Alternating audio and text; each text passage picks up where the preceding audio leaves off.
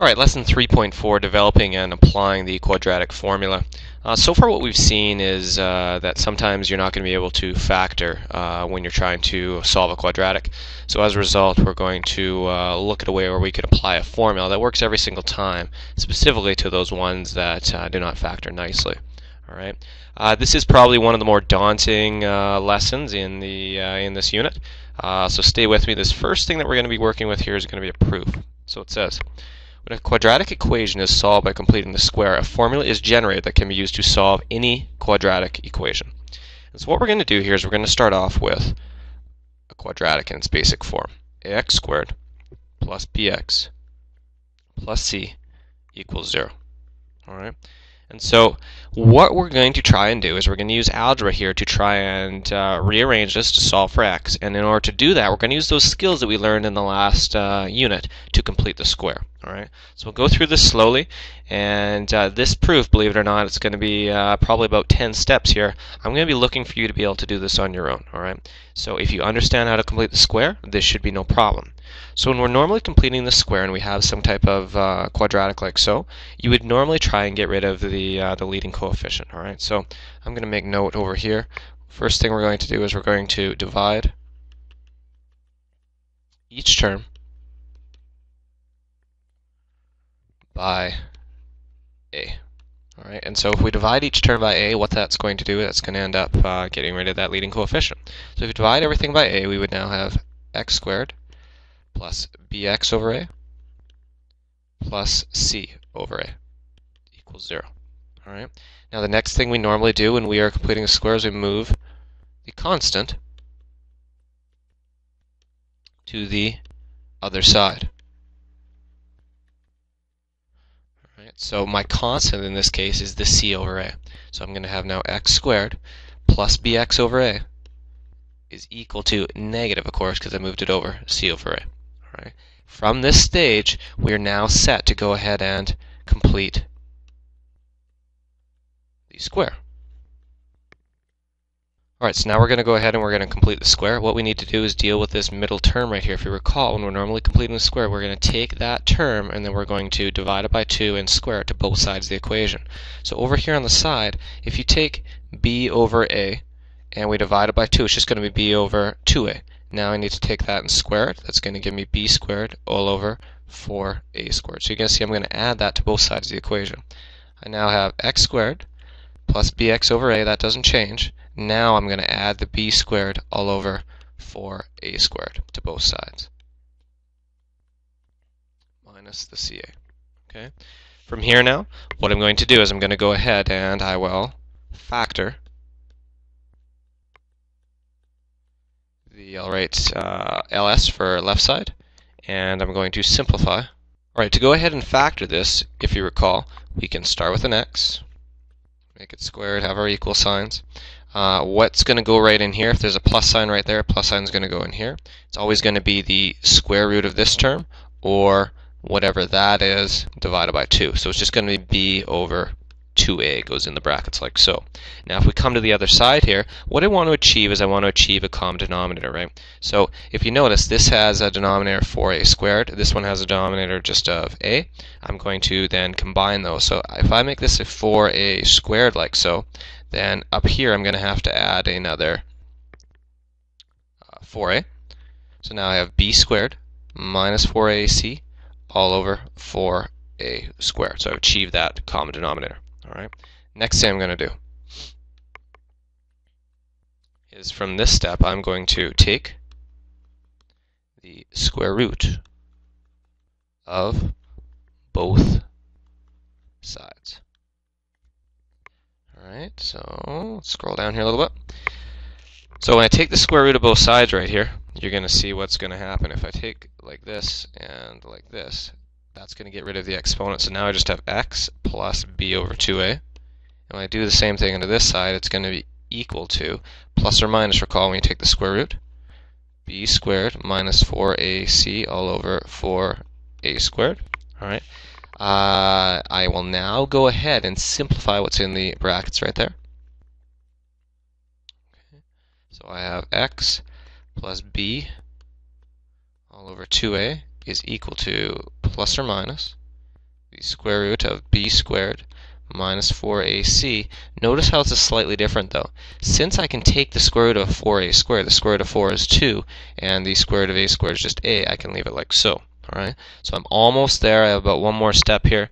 Next thing I'm going to do is I'm going to move the b over 2a to the other side of the equation, right? Because if you recall at the beginning, I said I wanted to try and solve for x. I want x to be all by itself. So when I do that, I'm going to have negative b all over 2a plus or minus the square root of b squared minus 4ac all over 2a.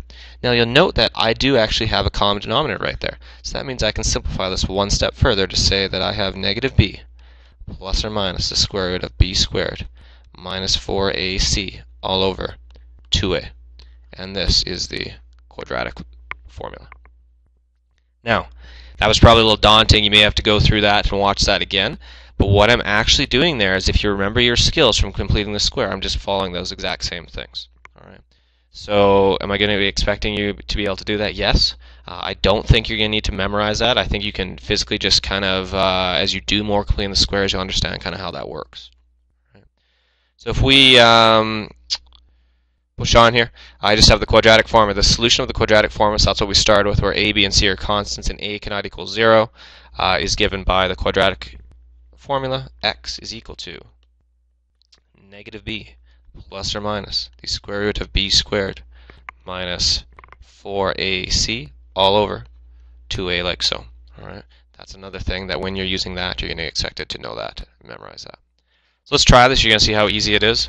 The first thing that we start out with, since we're just simply just substituting into the equation, I always want to know what my a, b, and c are over here on the side, so I suggest you guys do that.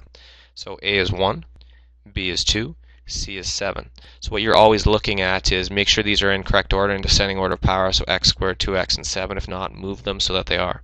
I'll start out with the equation here. Equation, of course, is x equal to negative b plus or minus the square root of b squared minus 4ac all over 2a. And then you just simply can substitute in. So I'm going to have negative, make sure you substitute with brackets, plus or minus b squared, so that's going to be a 2 squared, minus 4 times a, 1 times 7, all over 2 times 1. Simplifying this, I have a negative 2 plus or minus 2 squared is 4, minus 28, all over 2. You may notice where the problem is going to be already right now, because we do have a problem right here. When you take 4 and you subtract 28, we're going to get negative 24. Alright, so I'll highlight that part for you. Since we cannot take the square root of a negative number right there, what we can say is that this is going to have no real roots. Okay? And if you recall, what that means when you have no real roots is you either have one of these two scenarios. You have a graph that's going something like that, or a graph that's going something like this. And we'll cover this later in the year, but because the leading coefficient is positive, you actually know it's a graph that looks like so. So since it's not crossing the x-axis anywhere, that is why we say that it has no real roots. Okay, so that's one scenario that you'll come across. Let's try another one. This one we have a is equal to 1, b is equal to negative 2, c is equal to negative 7. We start out with the equation again. X equals negative b plus or minus the square root of b squared minus 4ac all over 2a. Okay, this is definitely one I'd like you guys to try, so you might want to try this and then fast forward to it. So we have negative 2 plus or minus negative 2 squared minus 4 times a times c. I am rocking through this pretty quickly because the only tough thing that we really have to deal with is what we did on the first page, where we had to come up with the proof. Alright, so this should be not too bad. Two negatives make a positive, so we have 2 plus or minus the square root of 4 minus, oops, I forgot to put the negative in with the 7, so that's going to be plus 28. So you're going to see this time it's going to work. Simplifying further, we have 2 plus or minus the square root of 32 all over 2. Alright, now I'm going to highlight this guy right here. Since that works, it's a positive underneath the root right there. What I now want you to try to do is simplify the radicals. Alright, so this is what we did a lot of in grade 10 and did a little bit actually already this year. So when you simplify that radical, we're looking for a perfect square that lives inside of it. If you recall, 16 times 2 gives you 32. And now what's going to happen is when you take the square root of it, the 16 is going to kind of pop outside here and turn into a 4. So you have 4, the square root of 2, all over 2. Now what's going to happen here is if all three of these terms, this term 1, 2, and 3, don't worry about what's in the radical sign there. If all of those terms are divisible, then I want you to simplify. Now it must be all three. Make sure you understand that. So since they're all divisible by 2, I'm going to divide them by 2. Therefore, I'll have 1 plus or minus 2 root 2, and it would technically be over 1. So my final answer is just going to be like so. So that means one of the roots is at 1 plus 2 root 2, and the other one is at 1 minus 2 root 2. Okay. Let's push on to the next page.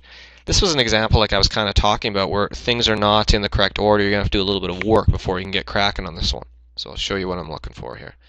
I got 2x is equal to. What I'm going to do is I'm going to deal with my distributive property here. So if we have x times x, that's going to give you x squared. And then x times positive 1 gives you x. Then that gives you a negative x. And that gives you a negative 1. All right, so that's all you're going to get right there. Now I'll distribute out the 3, giving me 3x squared minus 3. And then moving everything to one side, you have 3x squared minus 2x minus 3. So you'll note that that looks friendly now. I put that in the correct order. That's a problem that students often have. So I have my A, my B, and my C being 3, negative 2, and negative 3. Let's substitute into the equation.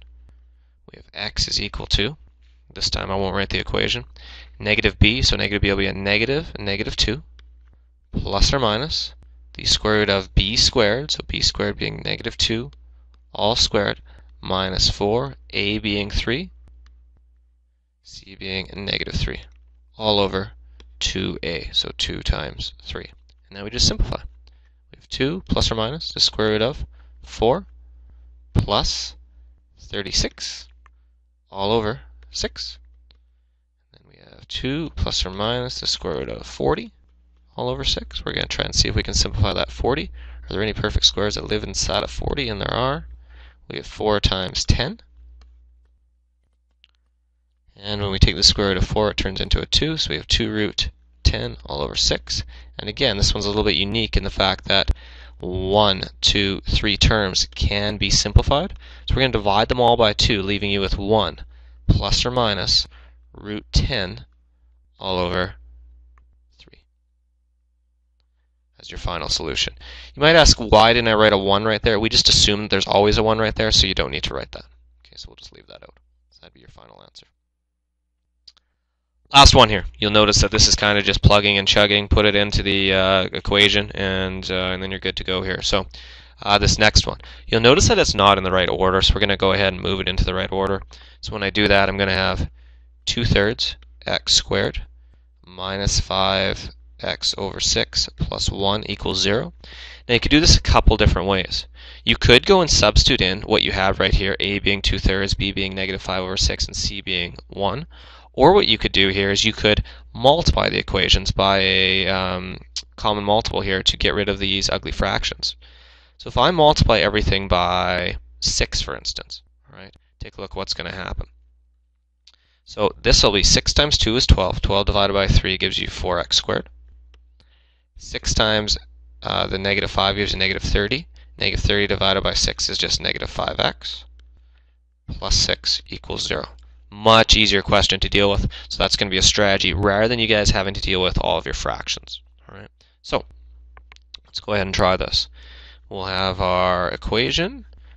X is equal to, now we substitute in, actually I'll write what we have over here. A was equal to 4, B was a negative 5, and C was 6. Substituting in, we have X is equal to negative B, so this one will be negative 5, plus or minus the square root of B squared, so B squared being negative 5 squared, minus 4 times A being a 4, C being a 6, all over 2 times 4. Simplifying, I have 5 plus or minus the square root of 25 minus, let's see what that's going to be, 4 times 4 is 16, 16 times 6 is 96. That's a deal breaker right there. Since